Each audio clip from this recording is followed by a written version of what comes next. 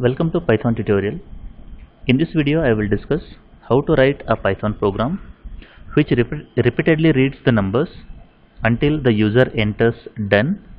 Once done is entered, print out the total, count and average of the numbers entered by the users. If the user enters anything other than number, detect their mistakes using try and except block and print an error message and skip to the next number. So what we need to do here is we need to read the input from the user, that is continuously we need to read the numbers. Once the user has entered done, then we need to print the total number of the numbers entered and what is their total sum as well as the average. If users enters anything other than numbers or done, we need to give a proper message to the user and then we need to skip to the next number.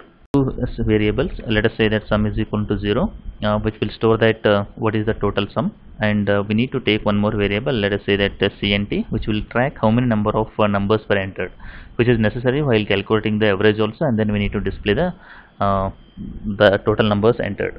So we will take another variable here. Next what I do is I will add a file statement and then I will take true. Continuously it will go on reading the input from the user.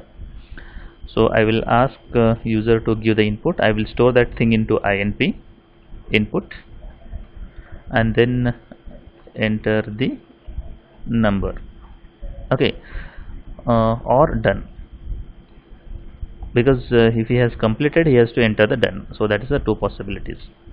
Now what I need to do is I need to check whether whether input is equivalent to done.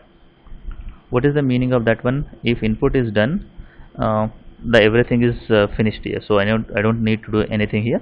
I need to come out and then I need to print the sum, count and the average. So I will put break statement here. If it is not done, what is the next thing I need to do is I need to check. I need to convert that number into actually whatever I read using input, which will be in the form of string. So I need to convert it to int so that I can calculate the total sum. So for that reason I will do one thing, inp is equivalent to int of inp. But sometimes what happens is he may entered something like message like his name or something like that, or any string. In such case this particular statement will generate a error. So that is what they have asked us to do is, if user has entered anything other than number or done, we need to detect their mistakes and then we need to handle those thing with the help of try and except block. So I will put try here, okay, and within this particular try I will try to convert that input into integer. If it is successfully done, what I do here is cnt is equivalent to cnt plus 1. So I will increment the count by 1. If that number is successfully converted into integer, I need to calculate sum also. So sum is equivalent to previous sum plus we can say that inp, and then if it is not successfully converted into integer, else part, not else part, it should be except block. Okay, in except block I need to print can say that enter the numeric value, okay. And then what they have said is whenever you display this particular message, you should not come out of this particular block.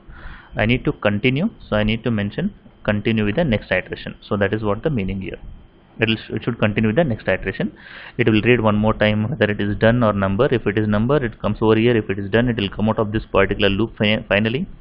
If it is not a number and done, it will go to this particular block and then it will say that you have to enter the numeric value here. Now if everything is done successfully, we need to calculate the average. So average is equivalent to, that is sum, that is the total sum divided by cnt, that's the number of total numbers entered here, okay.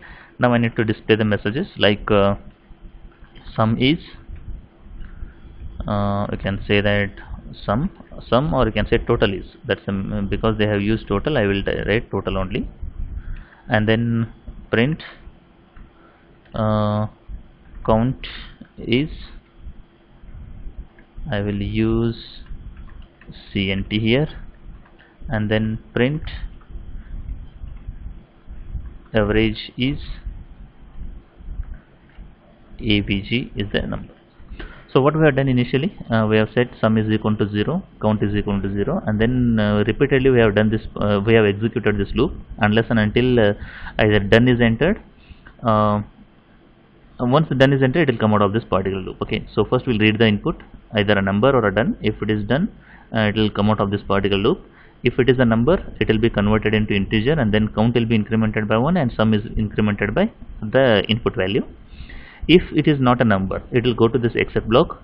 It will ask you to enter the numeric value, and then it will continue with the next loop here. So this is how actually it works. So we'll try to execute it here. So first I will enter 10, so there will not be any issues. 20, I will enter 30, and then I will enter done here. So once I enter done, it will come out of this particular loop. The total is 60, count is 3, and average is 20 here. So I just make some proper corrections here so that I will give you the proper messages. Okay, so this is how actually it works. Okay, now let us say that I will enter 10, 20. I will enter some other string rather than entering number. So HIT is not equivalent to done.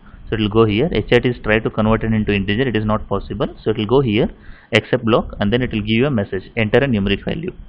Okay, once it gives enter a numeric value, immediately it go back to this particular while loop, and then it will continue with the next loop. For example, I will enter 30 here. So there will not be any issues. 30 will be converted into integer number, and then it will go back to while loop again. Now I will enter done here. So done means what?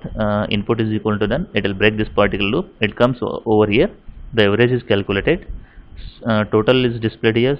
Count is displayed here, and average is printed here. So this is how actually the output will look like. So this is how actually what we can do is we can repeatedly read the input from the user unless some string is entered. In this case, done. Once the user has entered all the numbers, we need to calculate the total, sum, and average, something like this. Similarly, whenever the user has entered anything apart from number or done, we need to handle those mistakes with the help of try and except block. That is also shown in this particular example. Whenever there is the mistake by the user, it has to continue with the next loop. That has been done with the help of a continue statement in this case. So this is the very simple Python program to understand the multiple concepts here. How can we repeatedly read the inputs? How can we use the break statement and continue statements, and so on. I hope this particular program is clear. If you like the video, do like and share with your friends. Press the subscribe button for more videos. Press the bell icon for regular updates. Thank you for watching.